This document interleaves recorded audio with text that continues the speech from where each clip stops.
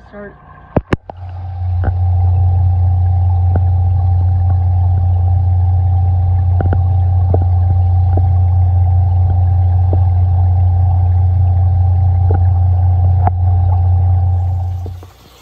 What's up, guys? So we're into week 2 of having fish into the new pond, and we have started the nitrogen cycle. So as of yesterday, I started finally getting some nitrite. It's been showing a little bit of ammonia. So like I said, we've just been monitoring, checking the water a couple times a day. We're finally starting the cycle. Fish are doing good. Only feeding them once a day. Cut it down from 6 times a day. And as I had mentioned in my video about new pond syndrome, it seems like there's just nothing a guy can do, because I knew I was building a pond this year. So I had a bag of media, a sizable bag of media, in that filter maturing since like right away this spring. So I figured when I got this all done, got it going, got it set up, I could put that media into my second barrel there, my media barrel, and I would eliminate having to go through the cycle.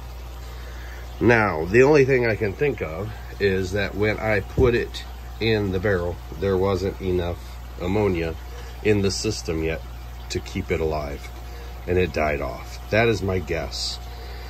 Or it did work, and it has kept my spikes from getting so bad, because the highest my ammonia has gotten has been barely 2 parts per million, so not quite that dark of a green, but darker than 1 part per million. So it may have worked, it may have helped a little bit, not sure.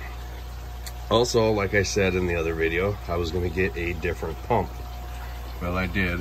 I got the is it the Jabo, I think? No, Anjon, the Anjon Commando pump. It's adjustable from 1,500 to 3,000 gallons per hour. And so far, I really like it. I've got my flow into my last barrel, probably sitting at about 2,000 gallons per hour, which is good. It's where I wanted. It seems like it's coming into the front barrel at about 3,000, 3,200. So everything's working good back there. The next big plan for that is to build the filter house. So the only other things I've done is I've added the, it's kind of hard to tell, can't see, added the aeration, an 8-inch diffuser ring, and got the plumbing wired back, and it comes up right over here under this flap. It's PVC, and then there's the air tube that goes to it. So again, all this is kind of clustered up. Once we start putting in the back wall, which again, I hope it's this fall that I get it done. I do have the 2x4s and stuff, but who knows? Who knows? I mean, it's been raining every other day for, it seems like all summer. So over here, just doing a quick little water change. Fish are doing good. And since I took the bigger ones out of here, a lot of the medium-sized ones in this pond have been really growing. So, like I said, everything's going good. We're going to do a quick little 10% water change on this one here as soon as this one's done. And again, it works really slick. All I do is pause my pump, open the valve there on my first barrel on the sediment chamber, and she empties out pretty quick.